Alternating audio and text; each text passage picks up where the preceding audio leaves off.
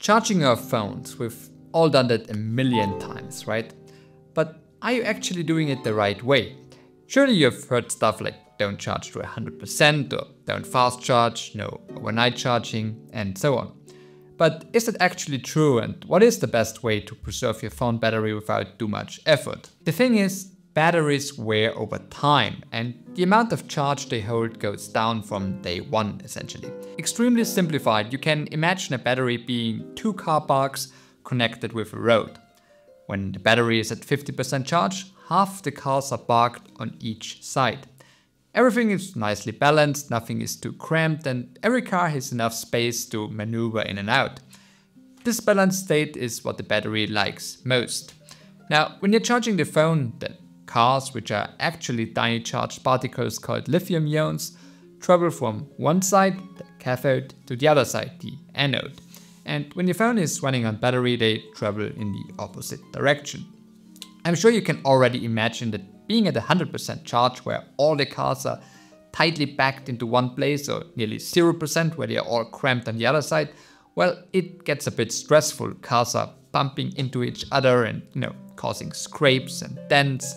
And it really is the same for your battery. It suffers when being at these extremes, close to either 100% or 0%. So it is absolutely true that a battery lasts longest when staying close to 50% most of the time. In an ideal world, you'd keep it between 40 and 60%. But since this isn't practical for most people, keeping it between 20 and 80% is a great compromise. Now, back to our two car parks, and let's look at the road connecting them. When do you think more accidents would happen? When cars are going really slow, or when they're speeding like crazy? The speeding, right? And that is fast charging in a nutshell. You are forcing the ions to race through the electrolyte, our road, causing more wear and tear. And when you add heat from fast charging, a hot environment, or playing demanding games while plugged in, and it's like adding potholes to that road, making even more damage likely. So what can we learn from that? First, if you want to treat your phone battery well, steer clear of fast charging whenever possible.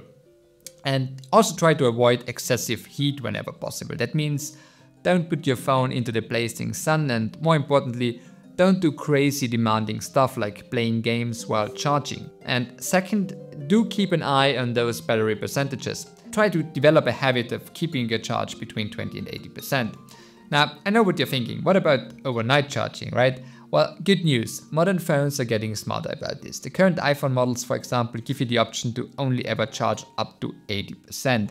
And I know that recent Pixel devices get the same feature with Android 15, as well as recent Samsungs that offer something called battery protection that can limit charging to 85% if I'm not wrong here. And if your phone doesn't have these built-in features, there are solutions like Chargy, for example, that does the same thing essentially with a hardware dongle for your charging cable. And I have no affiliation with them whatsoever, by the way. Okay, now we know how we should treat our batteries, but many people say, well, if I'm only allowed to be between 20 and 80% all the time, I'm essentially giving up nearly half of the capacity I'm paying for, right? And same for fast charging capabilities, like I paid for this feature, I also want to use it, right? And that's totally understandable, but in order to evaluate that, we need to figure out how much more life you can actually squeeze out of your battery when doing everything the right way. But let's start with this. First, when is a battery actually considered too worn out? Most experts and manufacturers point to this magic number of 80% of original capacity. Apple even starts throttling the iPhones below this mark, but why 80%? Two main reasons. First, lithium batteries tend to degrade faster below 80%. It's like hitting a tipping point where wear accelerates. It starts more linear, and after 80, 75%, whatever, it starts to increase. And the second reason is most people start to actually feel the impact of the weaker battery at this point.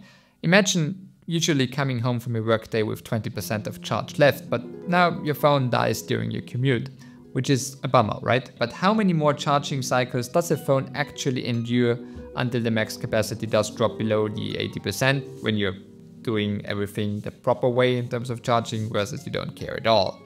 In theory, and I linked a lot of theory from Battery University down in the description below in case you want to do a deep dive, but in theory you can expect nearly double the usable lifespan when you never fast charge and always keep your battery between 20 and 80, and that might be the difference between 2 or 4 years of usable battery, for example.